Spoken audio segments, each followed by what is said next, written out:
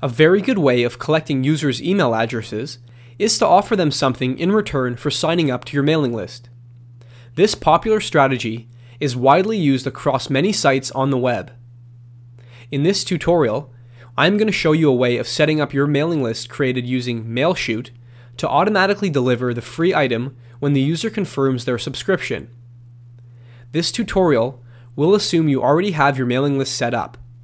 If you do not have your mailing list set up, or you are new to MailShoot and want to learn how to do everything from start to finish, visit this page to view our other training tutorials. The first thing you will need is to have your free gift handy. Since we are dealing with the internet and computers, we will need to have our gift be in digital form. For my example, the gift I am offering is this PDF that I have here on my desktop. Now I will open up my web browser to ge.tt, which is a website that allows users to upload files to share with others. All I will do is drag and drop my PDF onto the screen here.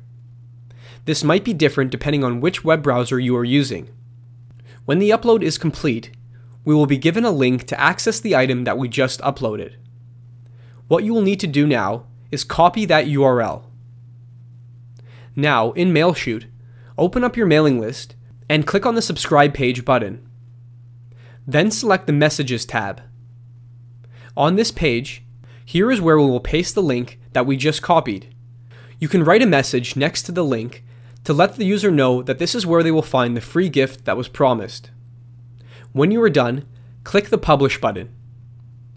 Now, when users sign up to your mailing list and then confirm the subscription, they will see this welcome message in their inbox and will be able to download your free gift using that link.